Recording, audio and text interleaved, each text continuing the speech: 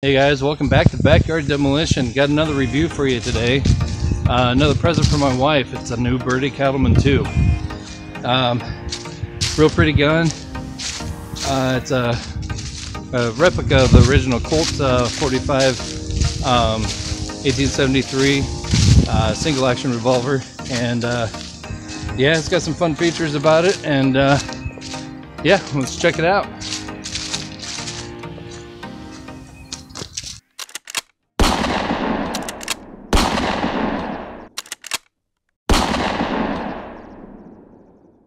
Alright folks, so here it is, the Uberti Cattleman 2. It, like I said, it's modeled after the 1873 Colt single action revolver.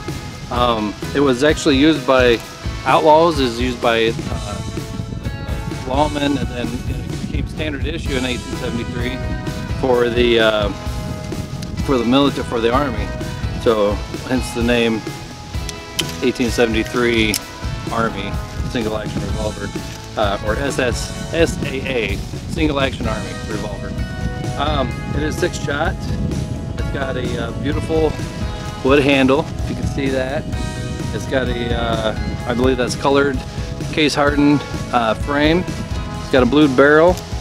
It's, I mean, I've never shot like the originals, but I've held them before, and I tell you, I think it feels a lot like the original. Again, it got windy out here. I finally got set up and it got windy, so if there's a lot of wind sound, I do apologize. This particular one has a 4 3/4 inch barrel. You can get them different lengths. I just went with the 4 3/4. You can actually get in many different finishes. You can get, I think it's nickel plated. You can get them with engraved, depending on how much money you're wanting to spend. Slightly different, you know, you can get the pearl grips and everything else. So if you go on the Uberti website, there's actually several different options you can choose from. I can't remember, so these have a fixed firing pin attached to the hammer. I don't know if they have, actually that, nope, this is not fixed. Well, it is, but if you can see slightly that it's slightly retractable. I don't know if you can actually see that in the footage there. The main reason for that is a lot of times back in the day they would only load 5 shots in there, because if you load all 6 and then you're, you know, to get it ready, and then you lower that hammer on the back of a primer, there's a good chance if you bumped it that it'd go off. Now if it's in your holster pointing at your leg, obviously that's not a good thing. So that's one of the safety features. Plus, the other thing, there's a thing called half cock. So when it's that first click, you can't pull the trigger at this point.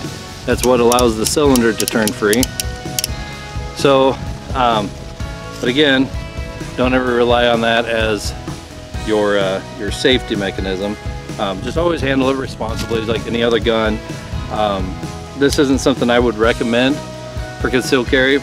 If it's home defense, you kept it in a holster and you only brought it out in case something happened, you know, it might be okay, but at that point, you know, you'd be better off with, you know, probably a semi-automatic or something a little different.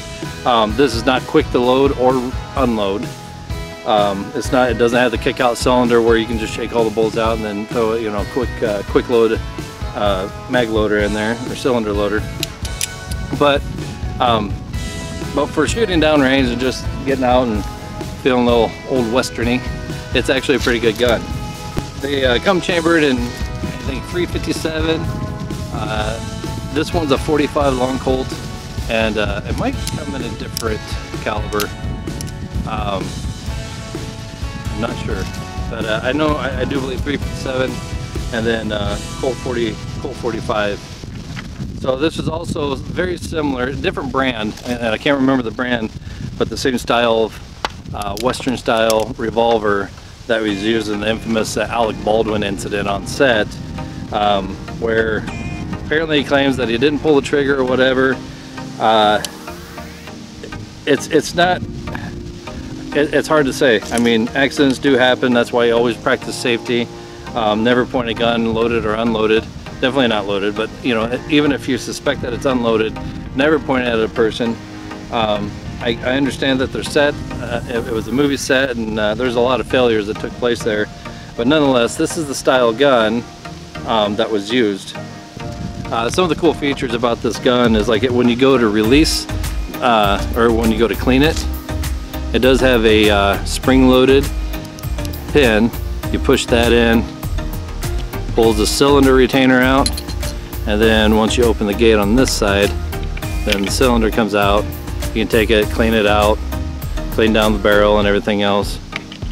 Then you just put it right back together. Put your pin down through the middle, push your spring-loaded button in there. I hope I'm getting this on camera.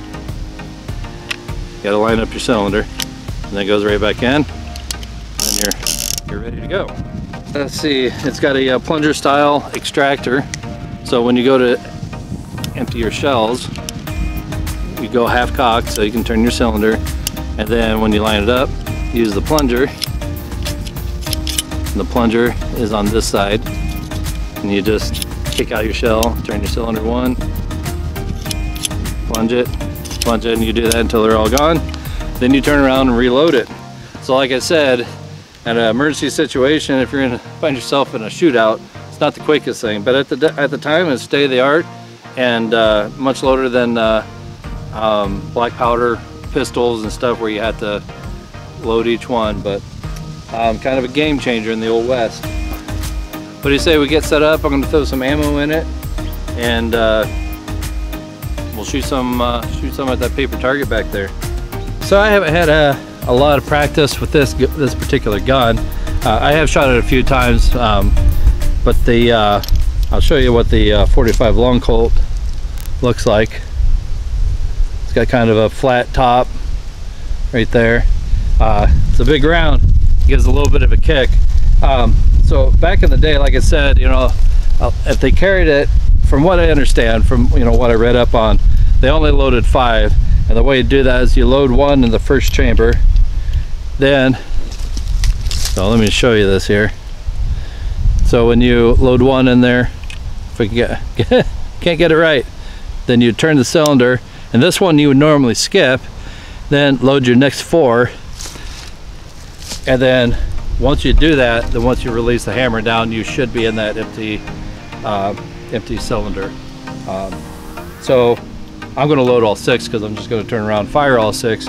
But nonetheless, if you wanted to be safe, if you did want to carry it and you didn't want to have the risk of that hammer being right on the firing pin, then load 1, skip 1, load 4, go through a full cock and release the hammer down gently, and you should be good to go. 3, 4, 5, 6. Alright, so she's ready to go. I'm going to shoot a few, see what happens.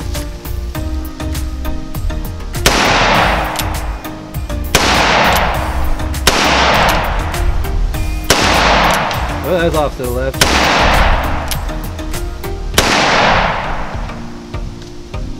I'm hitting left for some reason. I don't know if I'm just holding it wrong or what, but I'll show you how to extract these. Like I said, so they're all fired off.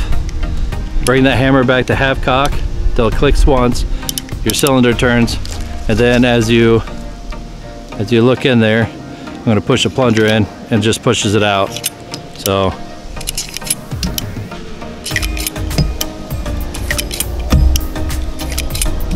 just like that. Now it's empty. Alright, I'm going to pick up this brass because these are expensive. I don't reload, but I know somebody who does, so I'll give them to them. They can reload them. But let me pick these up, load 6 more in, and we'll shoot again. Alright, I got 6 more rounds here. I'm going to see if I can actually get it a little more centered there.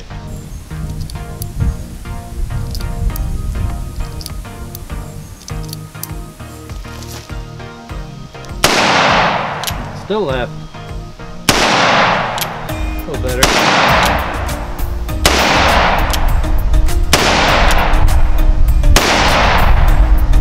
That was a little bit better. Still a little left, but oh well. Like I said, I'm not quite used to it.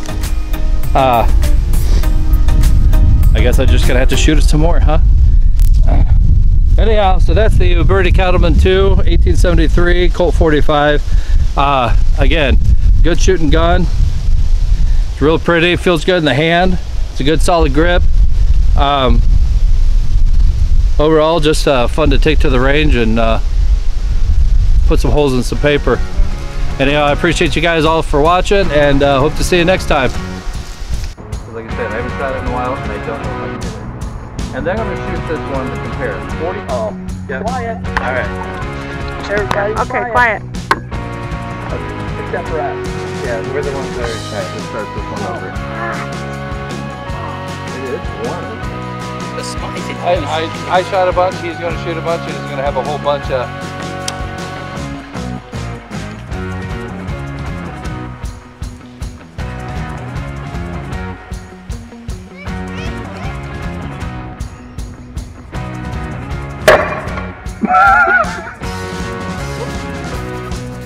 Holy cow! Oh, that would have been so close. That one would have been great. One more time.